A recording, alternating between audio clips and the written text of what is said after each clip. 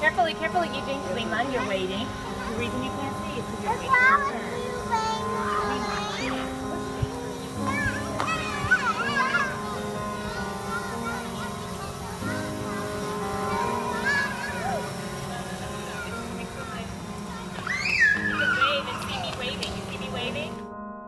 I'm Elaine Eastwood, and I am the teacher in early childhood.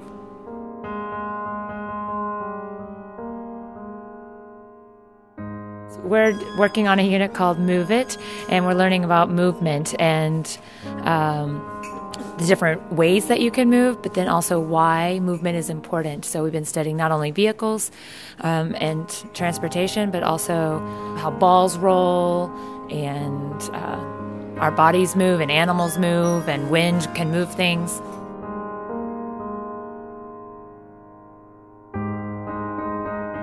So these last few weeks we've been focusing more on the transportation aspect of movement, and so we've been studying the different ways of different vehicles that we've seen. So ones that are for transportation vehicles, but then also vehicles that are for fun or that help us in other ways.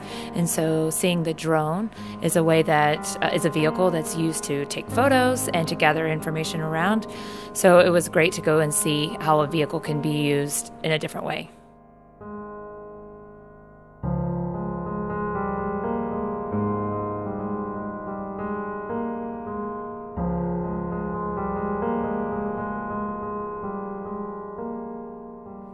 Oh, they were excited.